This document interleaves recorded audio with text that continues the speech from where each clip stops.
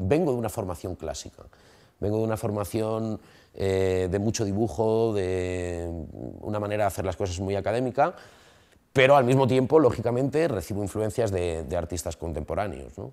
That is my last work. I've been working with that about the last 5 years. I was trying different techniques, and that is the result.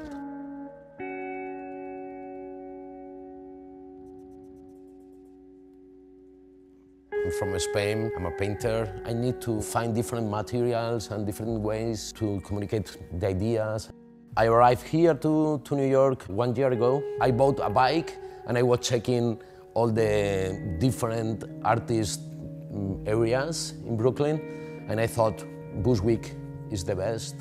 The beginning of everything, of this kind of painting, is here. I painted normally, put a layer of polyurethane, and after paint again, another layer, but the problem, this color now is like green, it was yellow. I was thinking, I'm working with different layers. I can do the same, but with separate layers. I start working with glass, plexiglass, and now these materials. You can see it's a normal plastic with a normal stretcher. I usually start working with the first layer and try to build the 3D. I have to move and get off the stretchers all the time. That is better to go to the gym. I have to think a lot in the different problems. The light, the shadows, integrate the skin is one of the most difficult things in this kind of paintings. This part of the paint projects shadow in the other layers. If you see, that is the part that you will see, the color is stronger. I start painting because my mom was all the time, do you want to go to painting lesson? And all the time I was a really child, no? And it was like, no, I want to go to karate. One day she told me, do you want to go to karate? And I said, yeah. We arrived to a school of painting.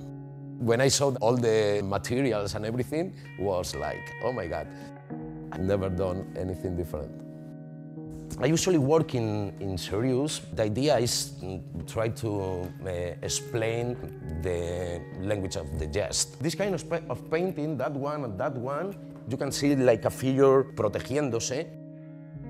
The idea is try to hablar sobre la soledad del individuo y el miedo del individuo.